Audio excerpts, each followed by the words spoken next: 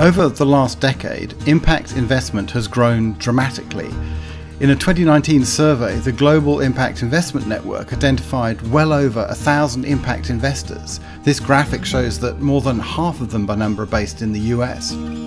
This survey covered nearly $500 billion of funds under management, about half of which is controlled by asset managers. But others play an important role too, and from my own personal experience, smaller entities can often act on initiatives that larger ones either cannot or will not.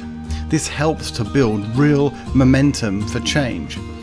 One example of the latter is the School for Life in Uganda, founded by David Everett and Pottinger alum Annabel Chauncey in 2008. Not content with following a traditional path, Annabel started to bring together the idea for the School for Life while she was completing her law degree. Annabel and Dave had met whilst working as volunteers in Kenya, where they saw that education was the only real way to mobilize a community and create a positive and sustainable future.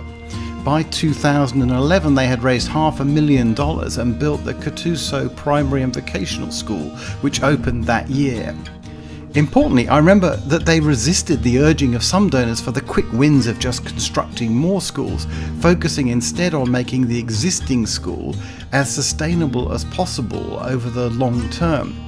One part of this has been technology. Adding solar panels provided electricity at low cost, enabling students to read in the evening, something we take entirely for granted but is entirely life-changing for them. They've also built things like a biogas latrine system.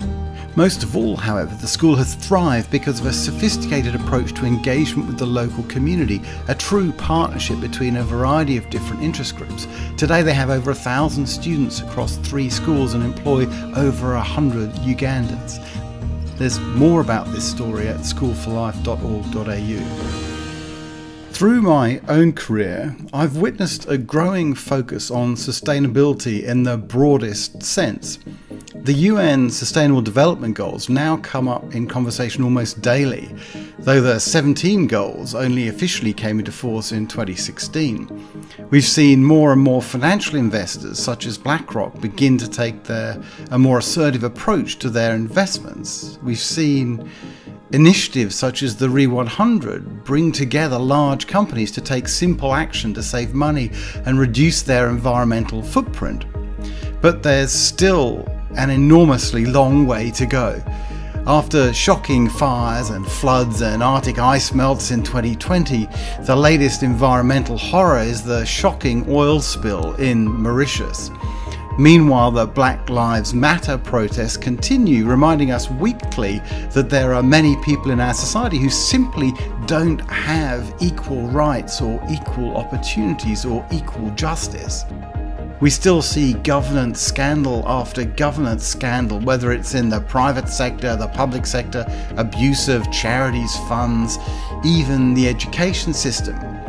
And we still see the politics of ignorance walking on the world stage far too often. All this illustrates that it's more important than ever that capital that is seeking to have a positive impact is deployed as effectively as it possibly can be.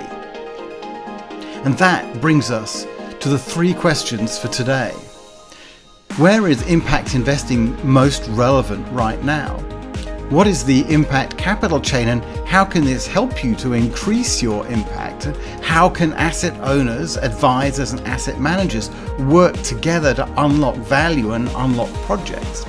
As we explore these questions, we'd like this discussion to be as interactive as we can make it.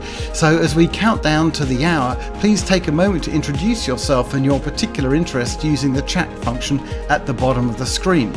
Please do ask questions too using the Q&A function, and we will answer them if we can.